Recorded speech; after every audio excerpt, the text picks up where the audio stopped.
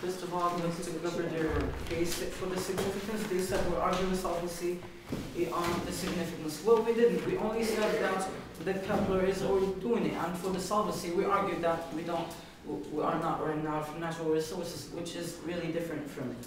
And also, when they responded, we had evidence and they never gave evidence. For harms A, they said that our evidence said the ocean. Our evidence said that said that we know about us, about space, then more us. It didn't say the ocean. And I would like to go back to significance that I forgot. They said no evidence. Well, they also didn't provide evidence, which is equal. And also the 9.4, we provided evidence that said that we can't colonize. So we can't provide that 9.4 people space for 9.4 people. Now I'd like to move to harms on B. They said that their evidence is from 2011. Well, here their evidence says that BBC News 31 March 2009, which is 2009, not 2011. For C, they said our planet is moving towards danger. Yeah, and we responded back that we don't have the technology, and they said that we do. But we responded with evidence while they never did.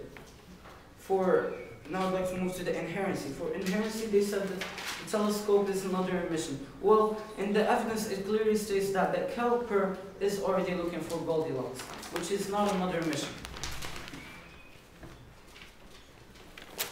Now, for the solvency A, they said if we stop, we will stop learning. Well, we won't, because we can learn about ourselves. As stated in the evidence that we don't know about each other, about us more.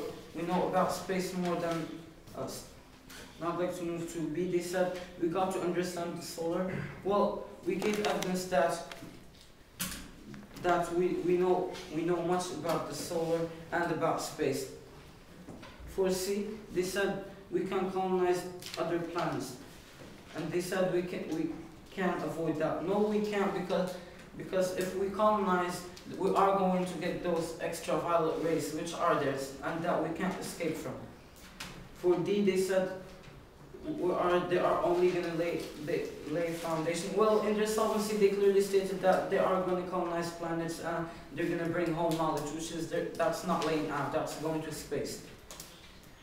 Now I'd like to move to the discount. For point 1 in this, for point A, they said the only red dwarf. Well, all the Goldilocks planets are orbiting into the red dwarfs area.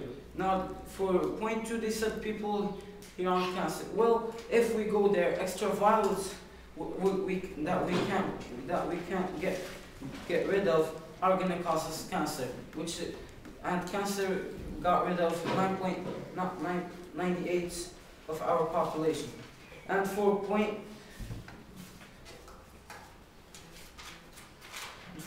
D and E in the dissat, they dropped. For the plant, they said it's different. Well, it's not, because as the laser beam is really different. For the add-on, they said solvency on add-on advantage. No, we didn't. We only said that it's really far and we can't colonize it. And the other evidence in the inherency that they give, that they added another, they dropped it. Vote negative.